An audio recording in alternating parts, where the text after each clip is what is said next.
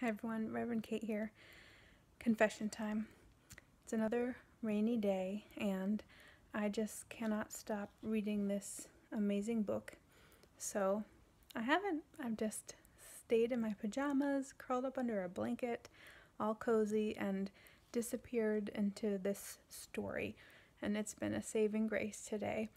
I realize that I am very privileged to be able to disappear into a book. I don't have any kids that need to be fed or tended to, and I have a flexible work schedule that when I just need a day off I can take one. So I am grateful for this moment, and I also am grateful for all of you who are out there caretaking and working and doing all the things.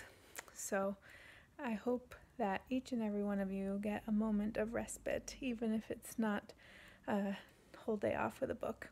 You deserve it. This is my Minister's Minute.